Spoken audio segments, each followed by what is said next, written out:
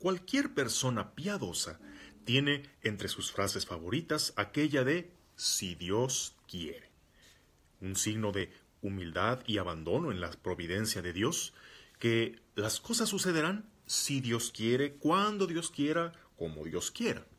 Inspirados por este episodio del Evangelio de hoy, en el cual el leproso le dice humildemente al Señor: "Si quieres, puedes limpiarme".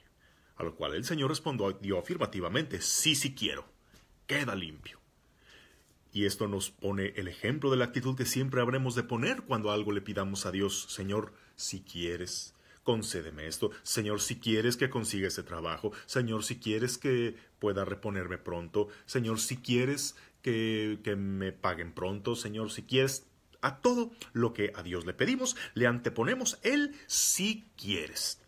Pero hoy la primera lectura también nos da un pasaje un tanto desconcertante a este respecto, porque resulta que estamos en el libro del profeta Samuel, en una de las guerras con el eterno enemigo de Israel, los filisteos, que primero tuvieron una batalla en la que a Israel le fue tremendo, terriblemente mal.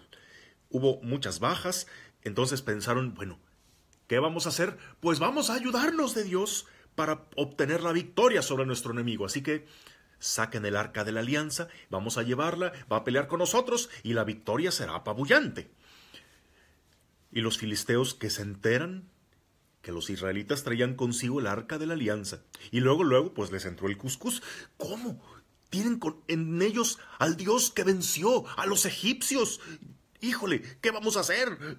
Entonces les entró el miedo, pero junto con el miedo, el valor. Así que, bueno, muchachos, el enemigo que enfrentamos es terrible, pero vamos unidos y a luchar como hombres y vamos a salir adelante.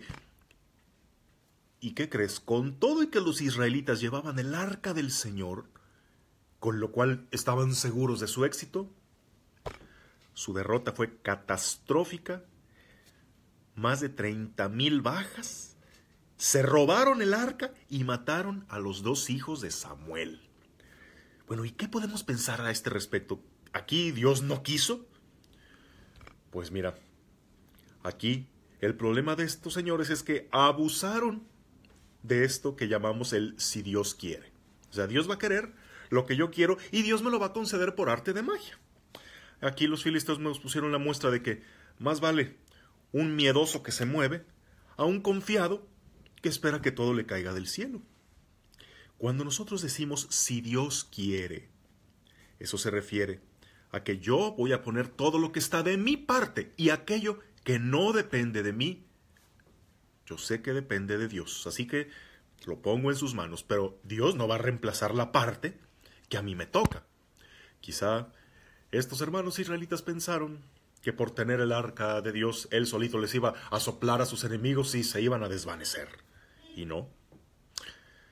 Por lo tanto, cuando tú digas "si Dios quiere", que sea porque ya estás decidido a hacer todo lo que está en tus manos. De modo que cuando las cosas no salgan por tu falta de esfuerzo, de disciplina, de constancia, de determinación, no le eches a Dios la culpa. Y aún que sucedan las cosas porque no se dieron las que no estaban en tus manos, aún así, piensa que cuando Dios parece decir no, en realidad solo puede estar diciendo "espera un poquito" o "búscale por otro lado", pero no es un no rotundo.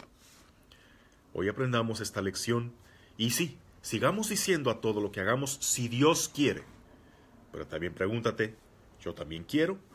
Bueno, pues porque quiero, lo voy a hacer en nombre de Dios.